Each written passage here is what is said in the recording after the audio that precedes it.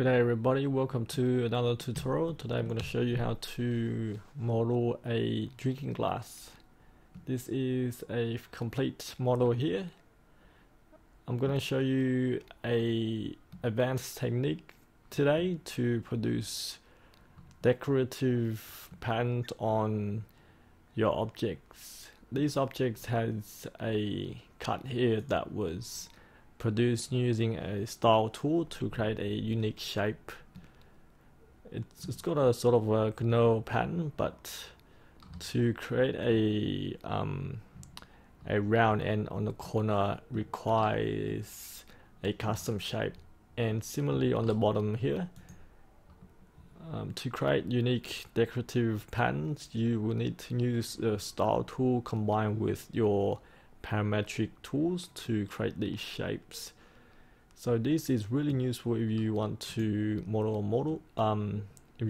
bottle or any object with decorative patterns that's repeating. I'm gonna show you some rendering as well.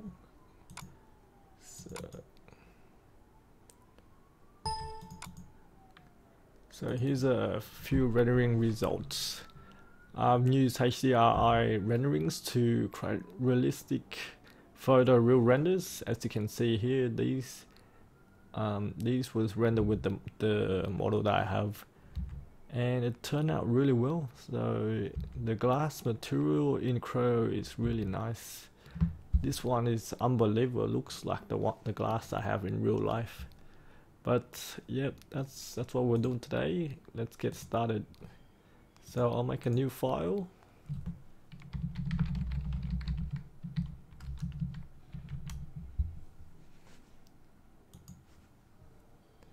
And first thing, check your units, make sure it's in millimeters or inches, whichever you like. Okay, so we get started. Create an extrude. Actually, I'll start with a sketch to keep it simple. And create a diameter of 76. And extrude 95. Okay, the first thing I want to talk about is when we're working with individual decorative cuts on 3D shapes, you gotta work with quilt. Some of the tools doesn't really work with a 3D object, so we've got to work with surfaces. So make sure we turn on that. So these tools here, they only work with surfaces, so when we extrude, we'll keep it as a surface level. So the next step, what we're going to do is turn on front view. We'll start to use the helical sweep to create a reference shape. I'm just going to go ahead and do that. So I'll just define the length for the Creo pattern. So I'll draw a line up, and it is 18 from the bottom and 28 up, and I'll just give this 30. I'll accept that and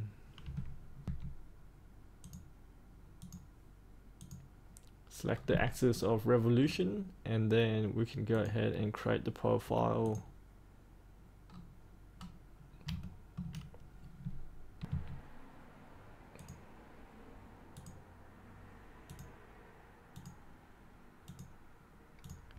So draw your profile. I'll make this 3 and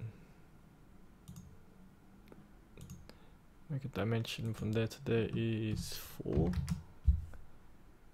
and I'll make that 8.1. 8.2. Accept that. Now I'm gonna go in reference and switch to normal to trajectory, and I'll create a surface as well. Instead of solid, I'll just create a surface. And what else? I'll put in the pitch. Yeah, I worked out the pitch to be 223.9999. Yeah, if you need to do your one, you just need to work out the calculation for that using Pythagoras. But yeah, so we'll create a cut there, and this is going to be repeated 16 times across. And now we're gonna start working with the style tool. The helical sweep, it doesn't really create a join. It doesn't really allow us to modify the shape too much. We're going to use another way to create a pointy end at the end, and to do that we're going to use the style tool here, and we just need to draw the curves for that. So I'll go ahead and start drawing curves on surface. If you press this button, you can draw curves on the surface, and I'm going to draw a curve here.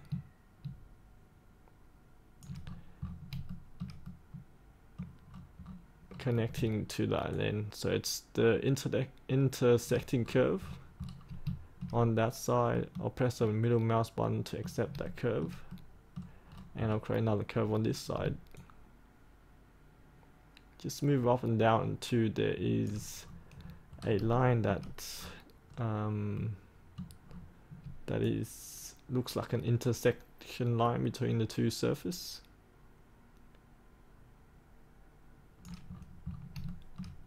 So draw something like that.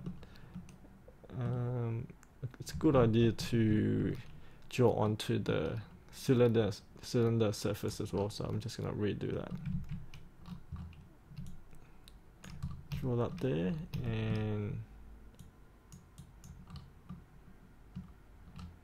okay, it looks like it's cutting off here, so that's no good. What I'm gonna do, I'm gonna redo the helical sweep on this face, so it's not cutting off there, so that's a problem there, so I'll restart that one. Okay, cancel out that, and I'll just redo this helical sweep on the front surface.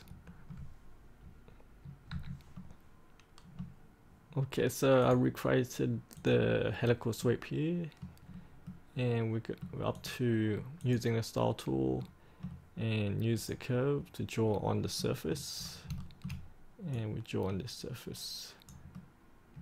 Okay, it looks like, let's turn it this way and try and keep the point close to the end. Okay, let's draw the first curve. Press the middle mouse button to start a new one, and draw onto there.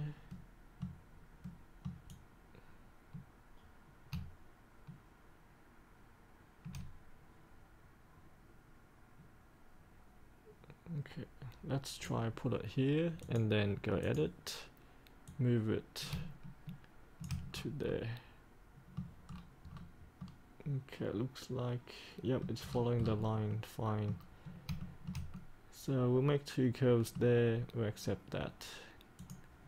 Now we're gonna create a curve on the inside, so let's go to curve again and draw a curve on the inside. Make it hold shift to snap onto the corners, and we created our guidelines. And just one more thing, we'll create a curve to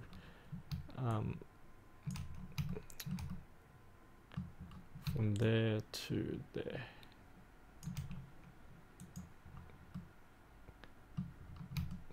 I should apply color to that so you can see better, but what I did there was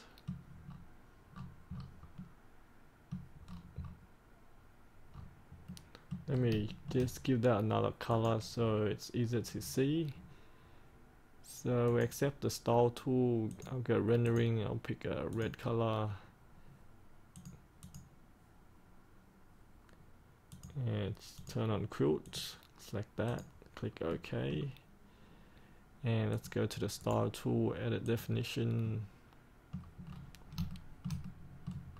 And let's have a look at this line. This line needs to go all the way to the edge. It wasn't on the edge, that was the problem. So we accept that. Now we recreated this curve that touches there to there, and that will give us a guideline to draw the curves for the one of the cut. Okay, let's go ahead and do that. So we'll make a new curve and start from the middle. Switch to front view. It's always good to switch to front view. And now I'm gonna just draw the line. It should be tangent to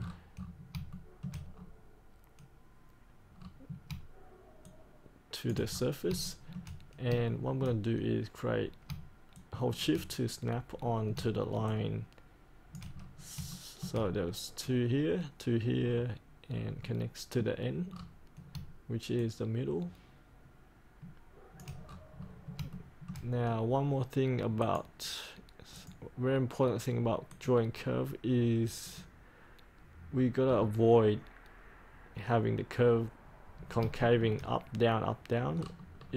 The surface result just doesn't really turn out well. So what we're gonna do is I'm gonna move this curve in, so it creates one concave up. So I'm just gonna hold shift and make a snap to the surface and drag it in slightly, and it will create the curve will have one concave one way.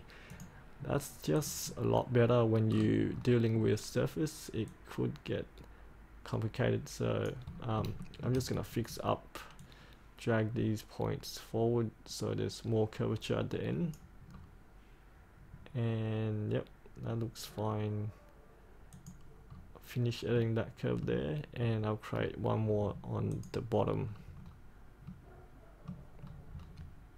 So this snaps to the end. There's one there, one more. So snap on the line first.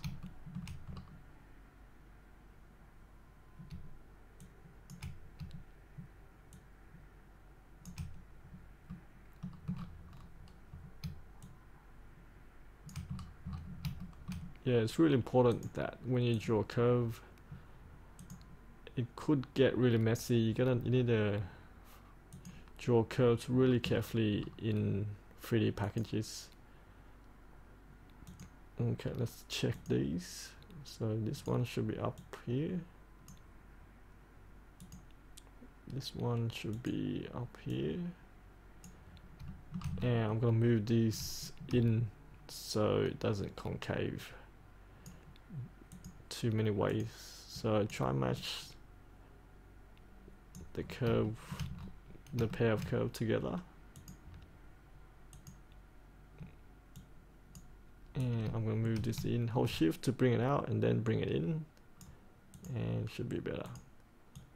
And now we have these two curves that can be used to trim the surface. And we're going to also do one more curve, which is underneath. So hold shift, snap to the end, and I'm just going to draw a line straight across. Yeah, I've been trying to model this for a while. It's really important to keep the curves really simple. So just draw a straight line down. That seemed to work well, and I accepted that. Now I'm going to create a surface from the curves that I created. So if I select these two curves and click surface, it creates a surface, and you can edit the tangency here. I'm going to make that position, accept, and I'm going to also make another surface here from the two curves. So you can make a surface from two curves by just selecting them if they're joining at the two ends, and make sure they are on position so the surface doesn't blend. Now go ahead and save that. That's what we needed. So if I go and hide this, and I'll go ahead and trim. I'll show you what we did so far. Looks really messy, but when we go to trim and hold shift to select two curves and point the arrow outside so we can keep the outside surface, and when we trim the result is our cut.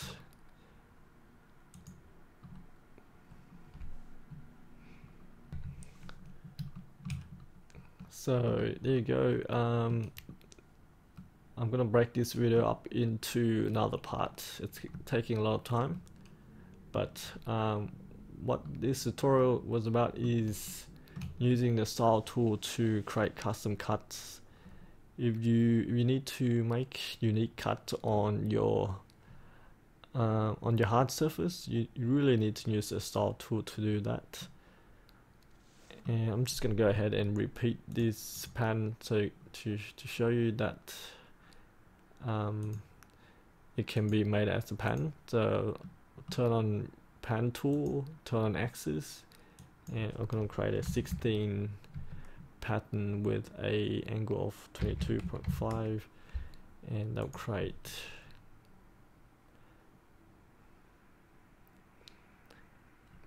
this will create a pan across, and I'm gonna show you what happens next in the next video.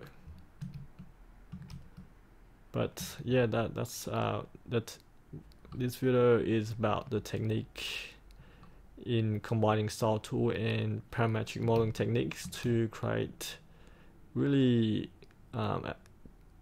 complicated cuts in your 3D object or 3D products. Check the next video to see the next part.